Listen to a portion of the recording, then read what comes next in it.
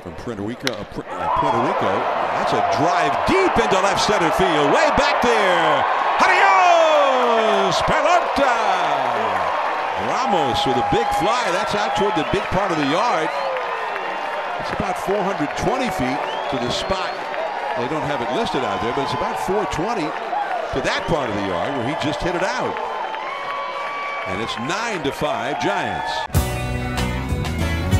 And he drives it into right center field. Hit a ton.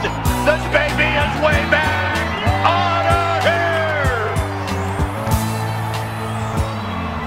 here. What's going on, everybody? Welcome back to the Humm Baby Baseball channel, and today we're talking San Francisco Giants. This is my second spring training update. We're going to talk about some of the players that have been doing well, some that haven't been doing so well, and give some overall thoughts. And so far, things are looking good. Does anything really matter so far? It's still February. We're still got a long way to go in spring training. And that doesn't even talk about how long the season is. 162 game season, where the Giants are definitely not one of the favorites this season to compete for anything. But having said that, we only have what we have, which is this tiny sample size to go off of. And so far, I'm liking what I'm seeing. Gonna start with the offense, and then we'll get to the pitching, which, by the way, the pitching been pretty extraordinary, especially the starting pitching, and we'll talk about that. But offensively, some of the younger guys, some of our future key guys are looking excellent, and that's what I want to see. That's one of the big things. Guys like Belt, Crawford, Posey, we know they're going to be okay. They're going to make the team, and they're going to contribute. They've been through spring training a million times. They got to do what they got to do to prepare.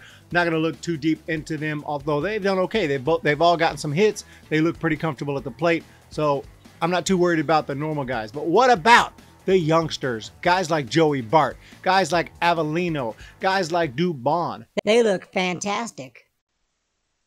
Joey Bart, the future catcher of the Giants, already has 5 hits in 8 at-bats this spring with a double with that opposite field bomb. He is off to an incredible start. And Dubon continues to hit the ball well, which is what I want to see. He's going to be a contributor this season. He'll be part of that San Francisco Giants team, so you want Dubon to play well. Also getting our first look at Hunter Bishop, and he looks to be swinging the bat pretty nicely. Gonna be looking forward to seeing him move up the minor leagues and get an opportunity very soon at the big league level. Other guys, though, that I want to mention that have looked pretty good have been Ryan Howard. He crushed a home run I talked about earlier, and he's also got 4 hits now on the spring with 2 doubles, 4 for 11. So Ryan Howard, shout out to him. He's having a nice spring training so far. Also, who the hell is Sean Roby? I don't know, but he is 5 for 7 with 6 RBI, 2 walks. He's got an on-base percentage of .800 in the early stages of spring training. So Sean Roby, also one of my favorites, Donovan Solano. All he does is hit, so it's not a surprise that he's already got 3 hits in his first 6 at-bats. The guy hit .330 last year at the big league level. They need to put Solano on the team. I'm sorry, the guy hits. Jamie Westbrook also off to a nice start, 3 for 6. And shout out Heliot Ramos, one of our big prospects, hit a home run the other day. So Heliot Ramos crushed a homer when he got brought up to Major League Spring Training. He was not, I don't believe, one of the main invites this year, but he's going to get some time in big league camp as well. So those are some of the key contributors so far, and a lot of guys I haven't mentioned have done fine, gotten 2-3 hits. You know, they're doing fine. A lot of them got nice batting average, 300, 400, 500 right now in the very, very early stages. Not a big enough sample size to make any decisions, any definite decisions, but at least you have an idea of who's off to a nice start. And then, you know, in any game, this could change. A guy can go 0 for 4 and all of a sudden his stats don't look so good. But at least for the small sample size we have, those are the guys who have stood out to me. But there have been a few who have been off to a rough start. Yolmer Sanchez, who's not the best hitter in the first place. He was brought over for his defense, but he's 0 for 6. I don't agree with that signing at all, actually. So I know he's a Gold Glove second baseman, but I would 100% prefer Dubon on the team. I prefer Solano on the team. Wilmer Flores would be another option. But anyway, Yolmer Sanchez, all due respect, the guy's a Gold Glover, but he was 0 for 6 so far in spring training. Steven Duggar, 1 for 8 so far. That's fine. It's just 8 at-bats. He can turn that around with a quickness. Duggar is a good hitter, and I'm hoping he has a big spring. Austin Slater, 1 for 7 so far. He's going to have a nice spring to crack the team and to continue to stay in the Giants organization. So Slater, 1 for 7 so far. That pretty much covers the offense. The guys have hit well. The guys off to a rough start, but all in all, I'm liking what I'm seeing. I mean, guys are hitting, they're getting on base, they're driving in runs, they're doing fine. And by the way, the Giants are winning games. They've won about 5 of the last 6 games. I'm not sure, but they have done pretty well after that first loss to the Dodgers. Then they beat the A's, and they've continued to win. They tied with the White Sox. You know, record doesn't really matter in spring training, but I can tell you Giants are winning. They're on a nice little streak right now, so I'm really enjoying that. That is awesome to see. But the pitching. We played, what, 7 games, 8 games spring training. The starting pitching for the San Francisco Giants has not given up a run. Oh, but Eric, they don't pitch like, 7, 8, 9 innings in spring training. They only pitch, an inning or 2 or 3 or something like that. Oh, okay, at the beginning. Yeah, I get that. Add it all up, though.